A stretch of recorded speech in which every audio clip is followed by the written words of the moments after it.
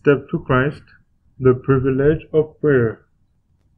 Anciently the Lord bade Israel, when they met together for his service, Ye shall eat before the Lord your God, and ye shall rejoice in all that ye put your hand unto, ye and your households, wherein the Lord thy God hath blessed thee.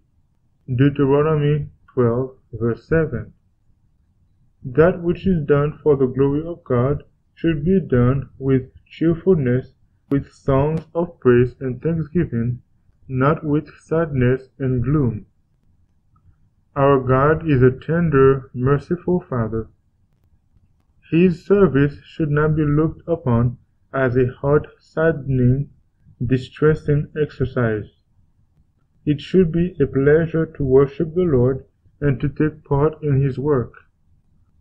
God would not have His children, for whom so great salvation has been provided, act as if He were a hard, exacting taskmaster.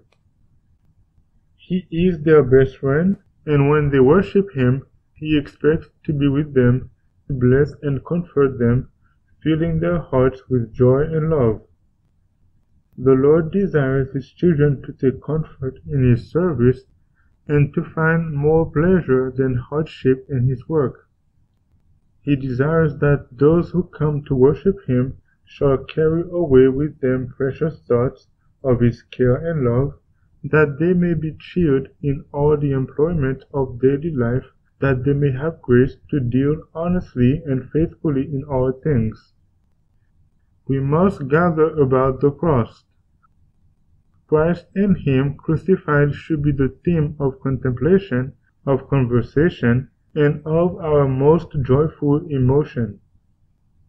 We should keep in our thoughts every blessing we receive from God, and when we realize His great love, we should be willing to trust everything to the hand that was nailed to the cross for us. The soul must ascend nearer heaven on the wings of praise. God is worshipped with song and music in the courts above, and as we express our gratitude, we are approximating to the worship of the heavenly hosts. Whoso offereth praise glorifies God.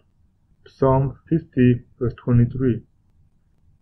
Let us with reverent joy come before our Creator with thanksgiving and the voice of melody. Isaiah 51, verse 3. Step to Christ, pages 103 and 104.